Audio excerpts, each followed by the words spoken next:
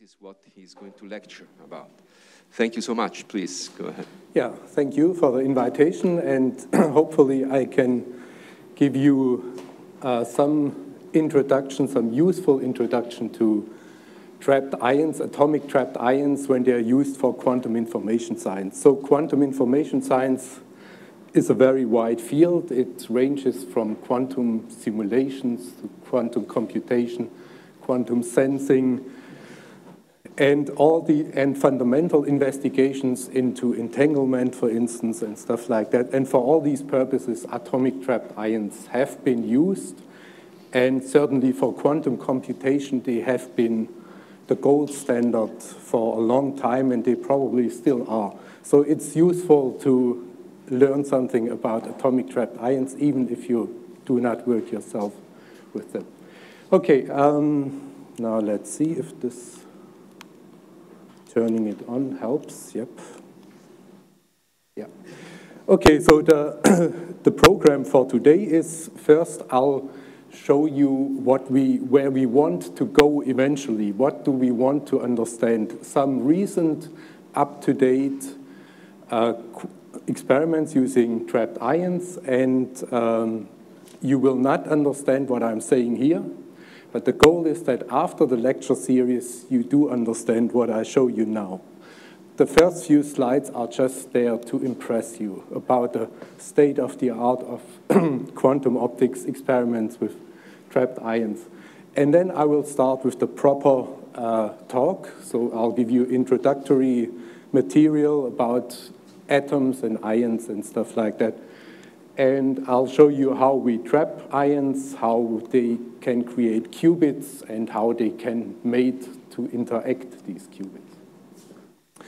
Okay, so in this prelude, like I said, I just show you some rather spectacular recent results using trapped ions. So this is a result from the Innsbruck group where they implemented the Shor algorithm on a 5-qubit trapped ion quantum computer to compute. So when you do the Shor algorithm to factorize numbers, the basic task for the quantum computer is basically to calculate a period of a function. So that's the basic task.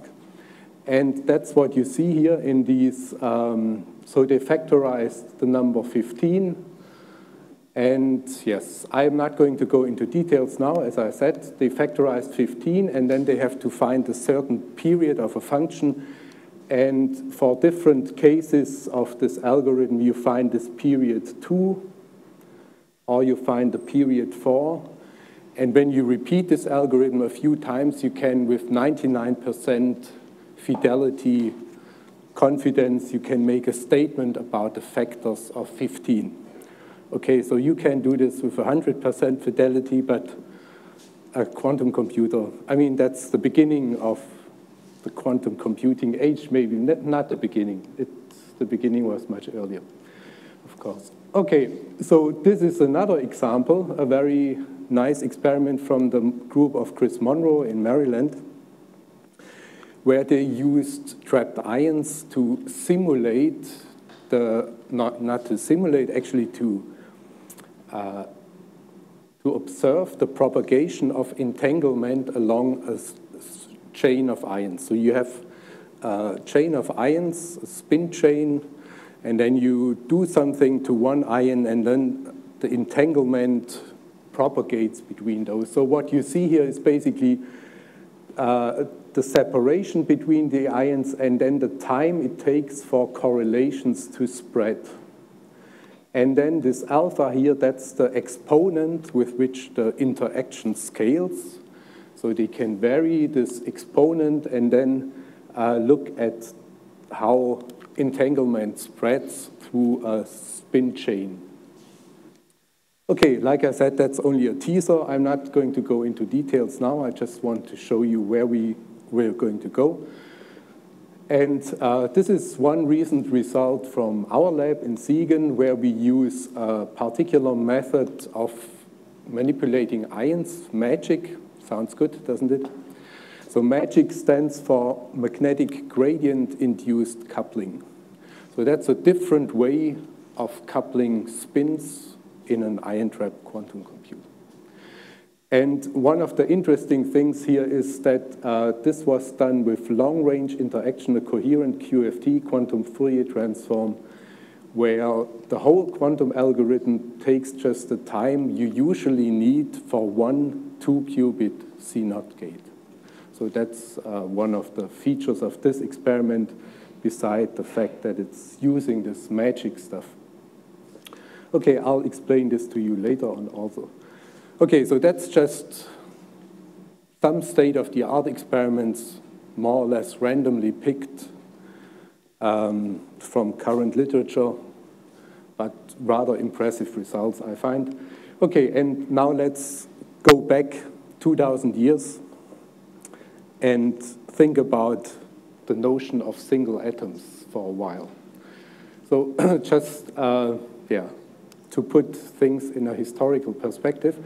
So you know there was, for a long time, this discussion between people who thought atoms exist, so the smallest thing you can have, there is some indivisible atom. When you chop up this desk here into smaller and smaller pieces, you end up with the smallest pieces, and then you cannot chop it up anymore. So that's a view many ancient Greeks had, but there was the opposing view where people thought space is uniformly filled with matter. So if you chop up this desk, it will always give you smaller pieces of the desk, but there's never a smallest thing. So there, like I said, at about this time, there were very smart people adhering to either of these views.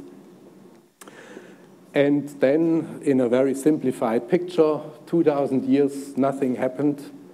And so we make a large jump in time. And then you see all these familiar names from physics, basically. And there were two different views until into the 1900s, certainly. So, but one thing changed decidedly. So these people were not only thinking about what matter is constructed of, but they did experiments. So you certainly know about these experiments of these people on thermodynamics and chemistry.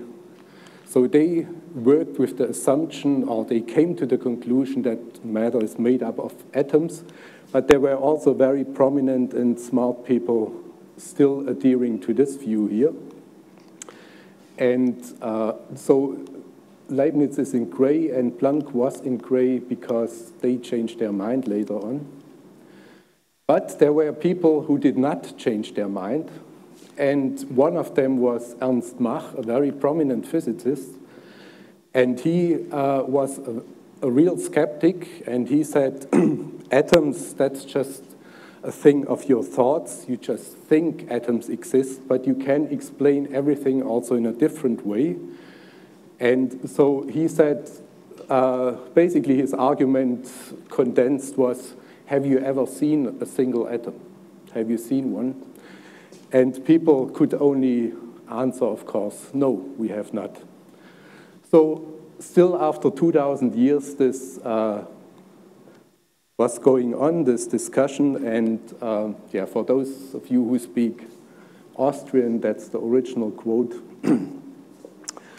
Okay, and then Erwin Schrödinger, one of the founding fathers of quantum mechanics, even in the 1950s, he doubted that it will ever be possible to see individual atoms. So there are these two quotes from this article here, and the emphasis is by Schrödinger himself. So he said, we never experiment with just one electron or atom. So he's also thought atoms are a convenient thing and electrons to think about, but we can never do experiments about it. So, and then he quoted, he liked zoos. You all know Schrödinger cats and stuff like that. So here he's talking about certain dinosaurs. So he just made this statement to make clear that he did not believe in observing individual atoms or ions or anything. Okay, so so history decidedly changed when this person, Werner Neuhauser, observed for the first time in mankind's history a single atom with his own eyes. And you can see a picture of this single atom here. So that's right here, this little spot here. Oops. And it's gone. No. Okay, it's back. Okay, so what you see is scattered laser light by a single atom. And so this is all garbage, basically. This is scattered laser light of some experimental apparatus. The interesting thing is this little faint spot. And so that's an original entry from the lab notebook of Werner Neuhauser, where he observed this for the first time. So this was work in the lab of Peter Toszek and initiated by Hans Dehmelt, basically. And it was published in PhysRef A. It was first... Oh, question. Sure. So, also, was a single atom, for example? So this was really the first time? This was the very first time. I mean, I'll show you in a minute. Ensembles have been observed, but you never could see a single individual. Of course, later, then you also have these scanning force microscopes and stuff where you, I mean, but this is really seeing because we see it with our eyes, so we can.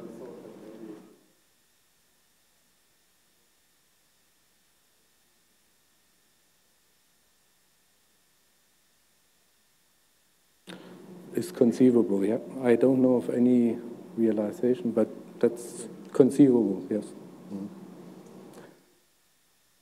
Yeah, so a little bit of sociology in science. So this was submitted to Physical Review Letters at the time, the only, no, not the only, but one of the most respected physics journals, as you know, of course. And it was rejected because the referee said a single atom, so who cares? So.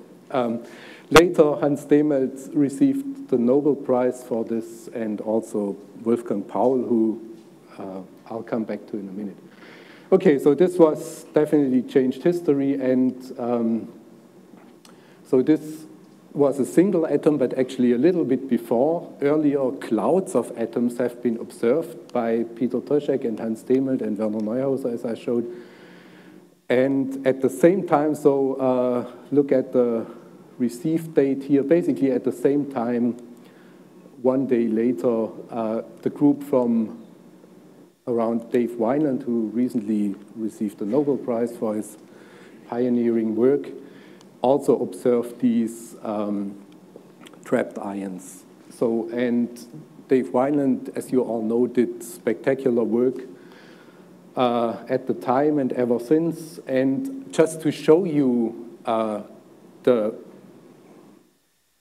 ultimate control what we have today over individual atoms, I want to point out recent experiments by the Wineland group where they use individual ions as a frequency standard. So, and yeah. So when you trap your ions, you get rid of Doppler shifts because your ion is basically at rest, so no more moving around. And Doppler shift, if you laser cool them, time dilation basically goes to zero, very close to zero, very small.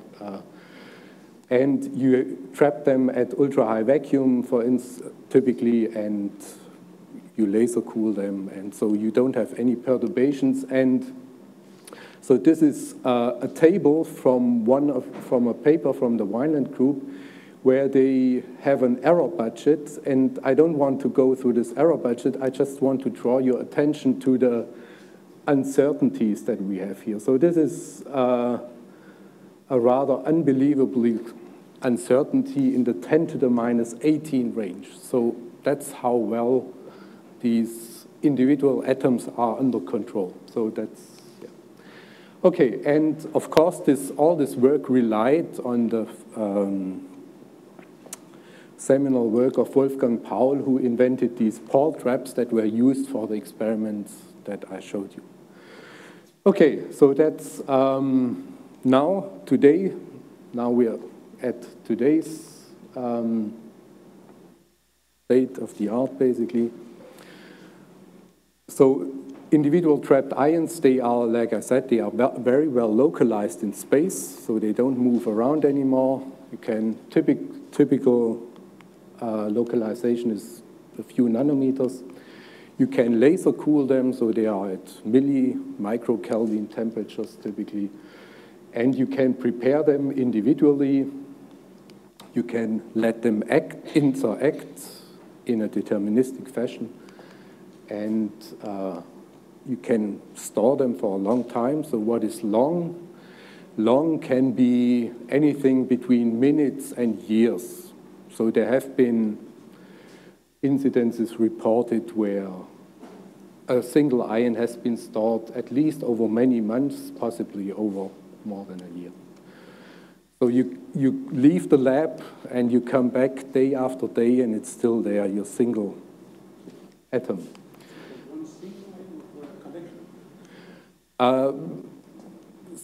So months I know of single ions. When you have more ions, it reduces typically your storage time, but still it can be days and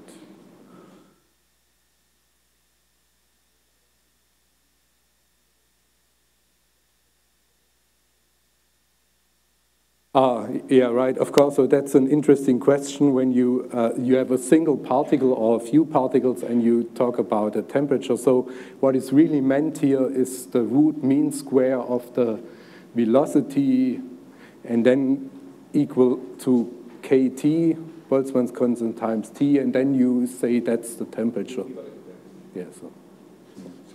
Single ion doesn't fall under gravity? Oh, yes, but the trap is always on.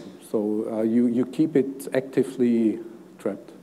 And the trapping forces are much larger than any gravitational forces. Okay, and yes, today these trapped ions, they, as I already mentioned, they are used for some of the most accurate clocks that we have around. And using this high precision, we can now do experiments and see if fundamental constants like the fine structure constant, is this really a constant or is it changing in time? So instead of waiting billions of years and observing distant stars, you can go to the lab and wait just for an hour or a day or so, or maybe a year. And then because you have this high accuracy here and precision, you can then look for these fundamental things. There are experiments going on making anti-hydrogen. You can, of course, do molecular spectroscopy. You can investigate chemical reactions between individual atoms, molecules. But what we are interested in here is quantum information science, as I already said. So that's the focus of this presentation here. And quantum information science, to make this a bit more precise, like I said, it's fundamental questions of quantum physics that we're interested in. We are interested in ways to universal quantum computation. We're interested in quantum simulations and precision measurements. So that's what trapped ions are currently being used for. And the goal of this talk is to give you a basic physical picture of the necessary ingredients to do such experiments. Yeah. Okay, so that's now the introductory part. And now we'll start with the real stuff. And my emphasis will be in this first presentation, in any case, to not use any or hardly any formulas, but to give you a physical picture of what's happening in and with trapped ions. So That's the goal of this first lecture, to give you a good, as Martin already said, intuition about how these things work. And then later on, we go into more detail and try to better understand what's going on. Okay, so that's a generic Paul trap. Who has seen a Paul trap before? Who has not seen a Paul trap before? Who is undecided? Well, okay, so there was only one person who admitted to have seen a Paul trap before, so I'll say a few more words about this. So this is just 4 electrodes. Let's consider these 4 electrodes, just 4 rods made out of metal typically, and now we cut them in this direction, so we look along this direction. So we see these 4 rods cut, and now we have a positively charged ion sitting here, and we apply voltages to these 4 electrodes such that these 2 electrodes are positive and these 2 electrodes are negative. And now you see the field lines here, so you have a quadrupole potential, and of course your positively charged ion wants to move away from the positive electrode towards the negative electrode. And if we look at the coordinate system, so this is the x and y direction, this is the potential an ion sees under these circumstances. If you have a fixed potential in time, fixed in time, then if you go along the y direction, you see a binding potential, so that's the y direction. The positive charge wants to stay away from these electrodes. And in the x direction, you see an anti-binding potential. So in the x direction, the ion wants to move towards this electrode. So this does not trap, obviously. So this is not a trap, and actually you can show in very simple terms using Earnshaw's theorem that you cannot make any static potential such that a single charge can be confined. But what Wolfgang Paul realized is that you can make a dynamic potential, and that's what I'll show you now. So now we apply these voltages alternatingly, positive here, then positive here, and so on. So that's the potential that you get then. And then if you do this fast enough, your ion just sits in the middle and doesn't know where to go anymore. And you can show that if on time average, you get actually a harmonic potential here. So you have now trapped your ion in an effective harmonic potential. Okay, and so we have talked about the xy direction, but now you also have the z direction, and you simply apply a static voltage along the z direction, and then you can confine one ion or more ions along this axis here. If you have more ions, they keep each other at a distance because of the Coulomb repulsion. Okay, so yeah. So people from the first row were asking questions, but everybody is, of course, invited to interrupt me at any time and ask questions. Okay. So now we can trap our ions. So this was a very generic trap, a trap that is not used in this way.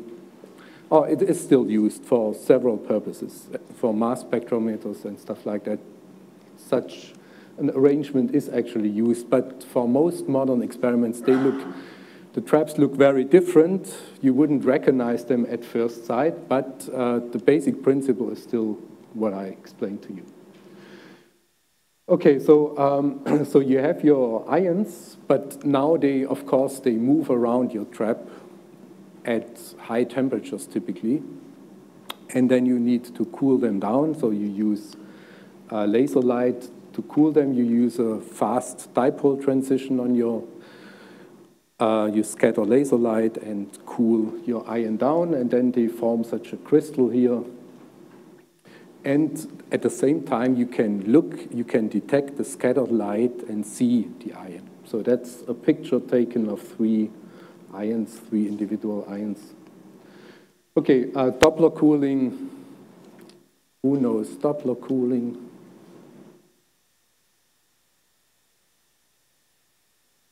Who does not know Doppler cooling? Huh? Okay, so it's 50-50. So I'm not sure how fundamental I should be here, but this will take 2 minutes anyway, only so. So let's look at a 2-level atom. You have some laser light, and the 2-level atom is moving at velocity v. And then you have, because it's moving, you have some Doppler shift. And so when your laser light is detuned by about the Doppler shift, the atom sees in its rest frame actually resonant excitation. So it's very efficient to excite a moving atom.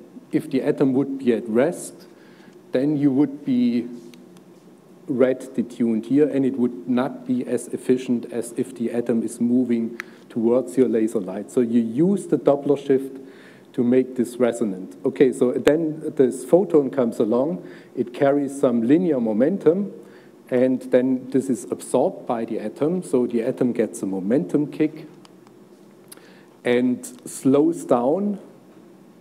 So it changes its velocity by this momentum divided by the mass of the atom, and then at some later time, it emits radiation in an arbitrary direction. So you always get kicks in one direction, but you emit in arbitrary 3D directions. So your recoil is in an arbitrary direction, which means on average you cool down, you slow down this one-dimensional motion here.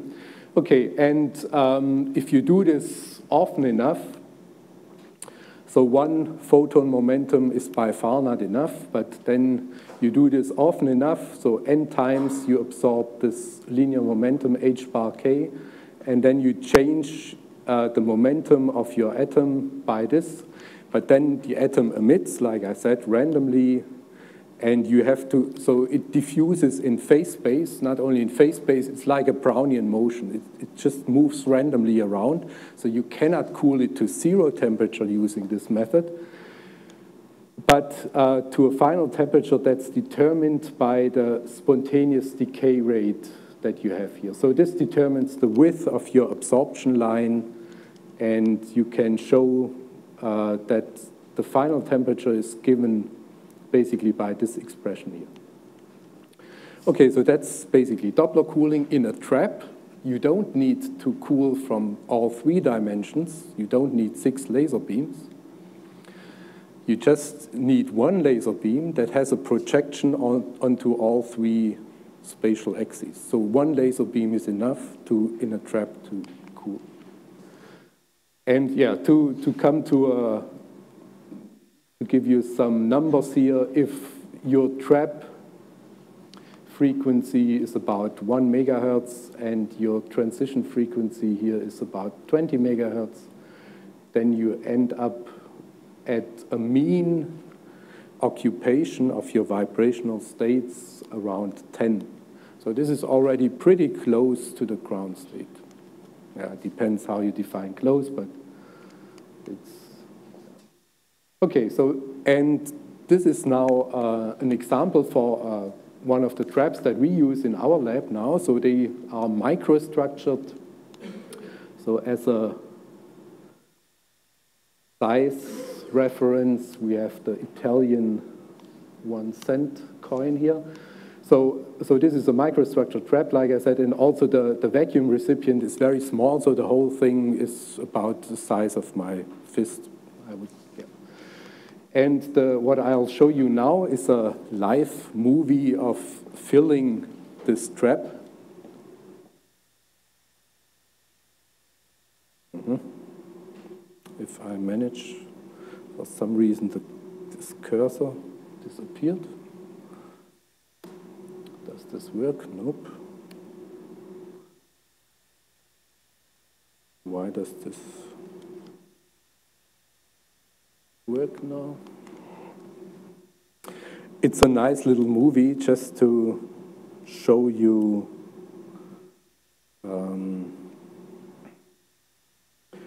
what we see in the lab basically every day. And let's see if this works.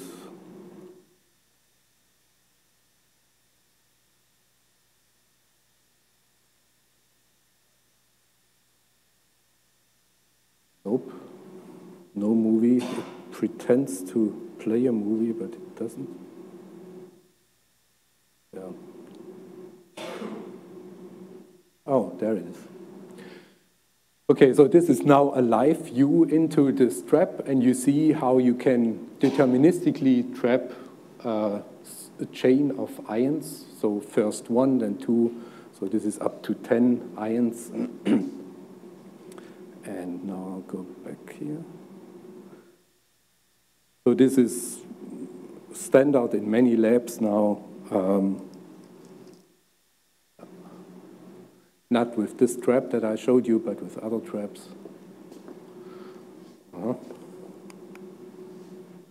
Okay, and anything? Nope. Strange. And this is just an example. Maybe this time it. This is again trapping ions. Now they are green. They come in all colors. And just to show you that they also form very interesting spatial structures. So if you trap more and more, you have seen this transition from a linear chain to a zigzag chain. So, and here you see a 3-dimensional crystal actually. So you can also, there's also very interesting physics hidden in this structure, in these structures. Okay. So that's just the movies. Now we want to come to quantum information science. And so we have our ions trapped, and we can cool them, we can detect them, and now we want to have qubits. So we choose 2 internal states of each ion as a qubit. So we want a long-lived state, for instance, a metastable state that doesn't decay spontaneously. Using this as a qubit would not be a good idea because it would disappear within nanoseconds. So what you choose a long-lived state and some other long-lived state as a qubit, and then you can state selectively detect them by scattering light.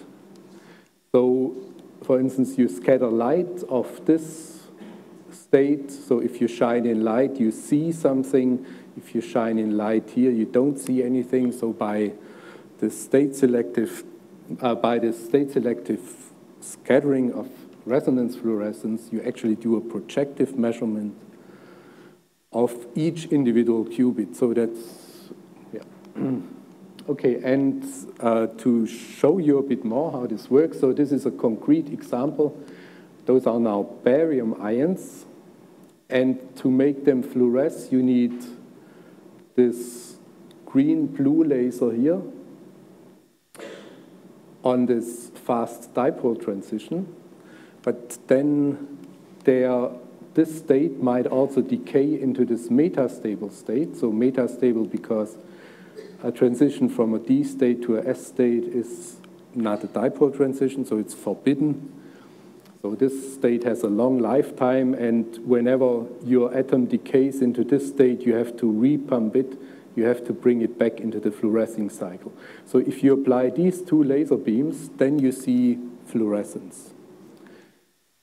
And that's what these people observed here.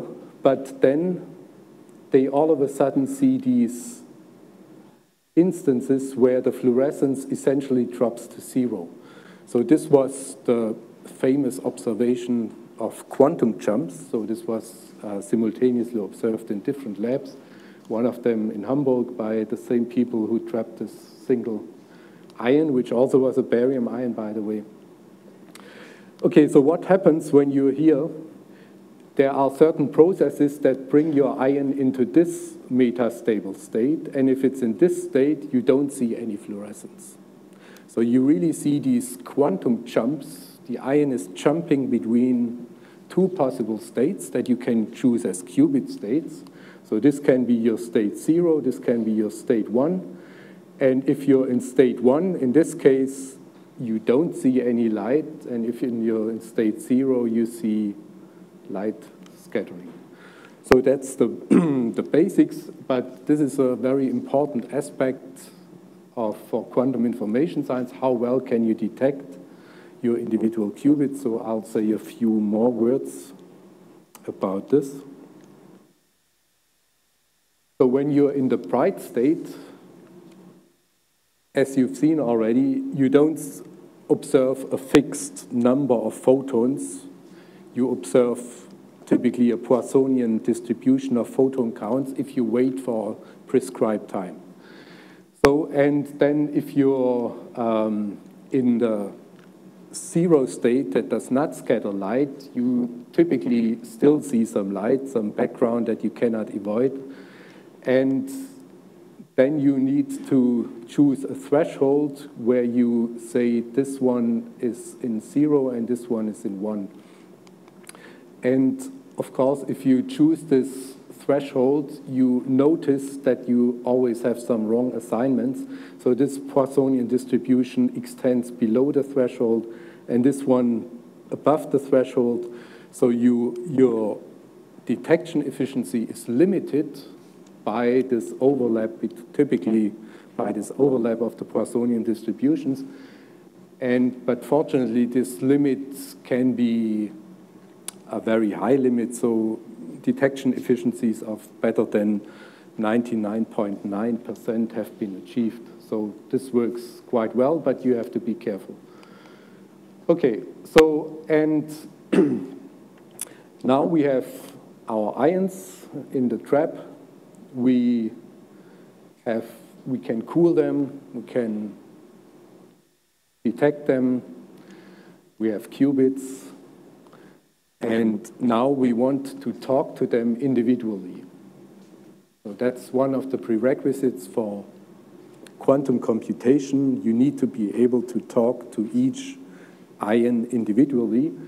And if you look at the typical distance of ions, that's a few micrometers, so you have to focus your radiation that you use to drive the qubit to a spot size that is much smaller than the distance between the ions. And because of the diffraction limit, you need a wavelength that is much smaller than this distance between the ions. So that's one of the reasons why people used laser light in the optical range for doing such experiments. Okay, and yeah, so now let's assume we are able to address individual ions, and now we want to do single qubit rotations. We want to be able to prepare qubits in an arbitrary state. So what you need, you have your two levels, your two qubit levels, and you have your electromagnetic radiation at, what did I call it here, at frequency omega L, and you have your transition. So in general, this is slightly detuned, and you have your splitting of your qubit at frequency omega, and then you have some coupling between them. So this can, so you have some some dipole moment or quadrupole moment times your field, and this divided by h bar gives you your Rabi frequency omega. That's a measure for the coupling strength. And this thing d here, that can be a electric quadrupole moment typically, or a magnetic dipole moment between hyperfine states, and correspondingly this F can be an electric field or a magnetic field strength.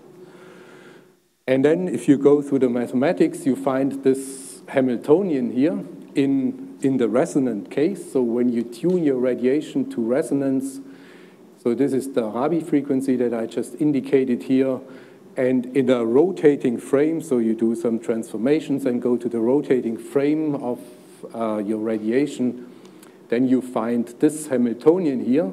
So sigma plus is just the Pauli matrix, the raising operator, and sigma minus is the lowering operator, and phi is the phase of your radiation. So you apply a field F that, of course, has some polarization, then it has some amplitude, then it's typically a harmonic perturbation, and then you have a phase phi. So, and what theorists often do when they do all kinds of calculations, they never care about this phase phi here. So, but that's very important for an experimentalist, because you don't pay attention, you never get any useful result from your experiment. So when you look at theory papers, people often say, okay, so now I set phi equal to 0, and I forget about it, because it's arbitrary in the beginning, and then I forget about it, and then they do complicated calculations, and in the end, there's no more phi. But for the experimentalists, it's very important to know where phi appears, and because, yeah, otherwise your coherence is gone when you don't keep track of the phase, of this phase here. Okay, so this is then the Hamiltonian that allows you to do basically arbitrary rotations of your qubit, and so that's the time evolution operator, and so I'm not going into the mathematics. Oh, yeah, okay. So, but it's just a 2x2 rotation matrix then, so if you have a spinor notation for your two states, if you write them just as, so 1, let's say, corresponds to 1, 0, and 0 corresponds to 0, 1. And then your Hamiltonian, your time evolution Hamiltonian is just a 2x2 matrix acting on these spinors here. So it's just a rotation of your spinor, and you probably all know this, so you can represent your qubit on a Bloch sphere, and then you can do rotations on your Bloch sphere using this Hamiltonian, so you can prepare arbitrary states. Okay, so you need an electric field that keeps its phase stable for a long time, or a magnetic field that keeps its phase stable. So, and you typically have an electric quadrupole moment here, or a magnetic dipole moment. So that's typical cases. Okay, yeah. And just to show you how well this works, some recent, or maybe not so recent, results from single qubit operations in trapped ions. So that's again a more or less random selection of some outstanding results. So the single shot readout fidelity, so single shot means you do the measurement once and you know exactly what it is. So it's not, you don't have to repeat, is typically can reach these, this range here, 99.9%. The preparation of single qubits, there's even 1 9 more, or sometimes even 2 9s, depends. And the coherence time can be very long, so you can keep the coherence of your qubits even for 10 seconds or 50 seconds or minutes. So this is, yeah. Okay, so this works very well. And now we have, according to my watch, 3 minutes left. Is this true? 6, 7 minutes. Okay, so yeah, I showed you the basic physics principles without going into computational details or experimental details yet. This will come later. I just want to give you an overview of some important things. And the second important thing is, of course, individual qubit rotations are nice to have, but you have to let them interact, your qubits. Otherwise, you will not have a quantum simulation or entanglement or anything interesting. So the question is, how do they interact? And now let's see, they have electric fields like electric dipole moments, magnetic dipole moments. And yeah, let's look at the magnetic dipole moment, for instance. So you have your magnetic dipole moment of one ion, and then this influences the field at the position of the second ion, the magnetic field. And so you could think, for instance, that you have a magnetic dipole interaction between these ions and entangle them in that way. But that does not work simply because they're too far apart. If you do a calculation for typical atomic dipoles and typical distances, you end up with an interaction strength in the range of millihertz, so that's not really useful. But in recent experiments, people are preparing Rydberg states of atoms that can have a huge dipole moment, 3 orders of magnitude more typically than in the ground state. And then you can use such things. But so far, this has not really been used for quantum computation or simulation or anything. Okay, then you can think about the exchange interaction. So you have two particles, and to calculate the exchange integral and for the exchange integral to be appreciably different from zero, you need overlap between your spatial wave functions. So, and if you do a calculation here, you find that's essentially zero, so there's no exchange interaction either. So this, you can forget about this also. So they basically sit in their trap and they don't feel each other at all. So that's bad news, but of course there's a remedy for that, and this was realized by Ignacio Cirac and Peter Zoller, how you can use the common vibrational motion of your ions as a quantum bus to mediate an interaction. And that's what I want to show you again in pictures. So you have your radiation that is absorbed by one of your qubits, and then you also impart linear momentum again to your ion. And because they are all coupled by Coulomb repulsion, so you give one ion a kick and all the others also move. And now if you do this in the proper way, you can do a conditional quantum gate, because this ion will now know if something has happened to the first ion or not, because it's moving or not moving. So this is the basic physics, and the strength of the coupling is measured typically by this so-called Lamb-Dicke parameter, which is essentially the linear momentum of the photon that is absorbed by the ion in the natural units of your harmonic oscillator potential. So P0 is the extension of the ground state wave function in momentum space of your harmonic oscillator. Okay, so you need, eta needs to be large enough in order to enable this transmission of, in the end, quantum information between different ions. And if you do calculations, then you also find h bar k. In order for this to be large enough, you need an optical photon, sorry, an optical photon to give it enough momentum that the ion starts to move. Okay, and yes, I think, so in the next part is now a more detailed explanation of how a conditional quantum gate works with trapped ions, according to the recipe of Dirac and Zoller.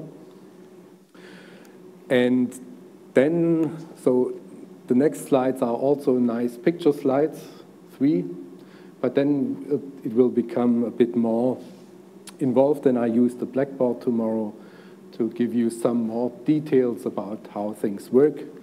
And then at some point we come back to the picture book.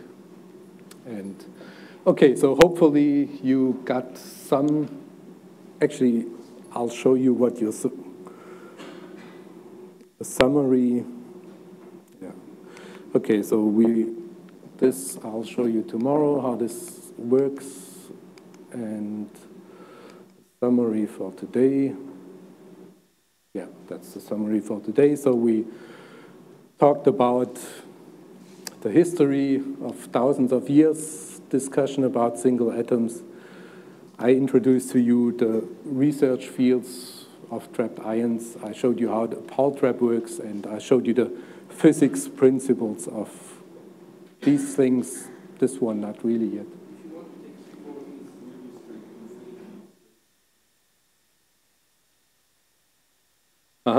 Okay, our chairman wants to keep you here, so I'll do that. Yes, so that would be an, yeah.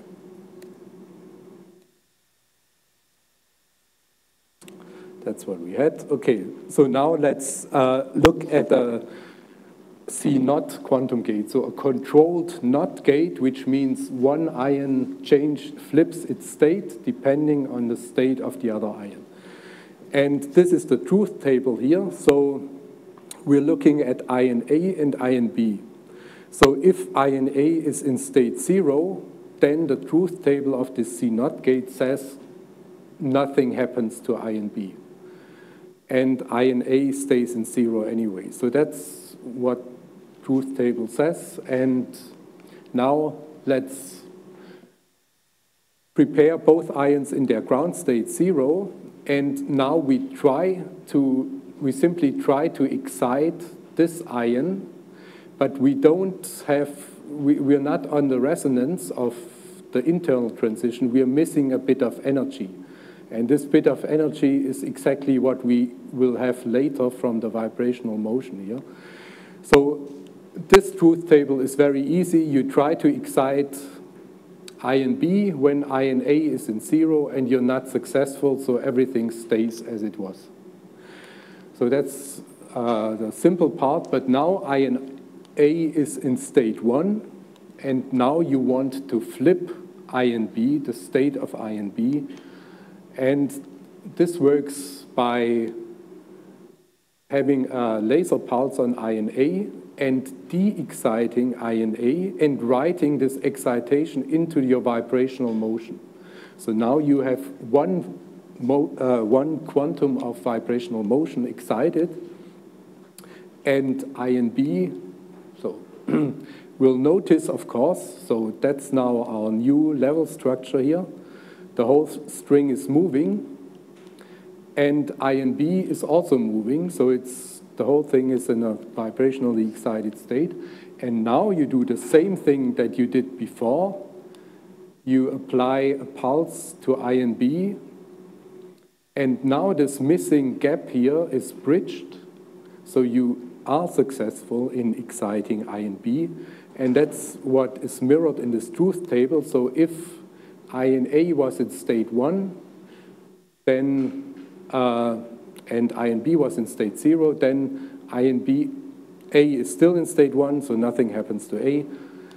But the state of B is flipped, and exactly the same thing happens if ion B was in state 1. You're successful in de-exciting it into state 0. So you see, by using the vibrational motion, you can realize the truth table of a controlled NOT gate. So this is the basic principle and the first proposal for conditional quantum gates with trapped ions. Yeah. Okay, so now I'm done. Okay, so the final. Thank you very much. Thank you.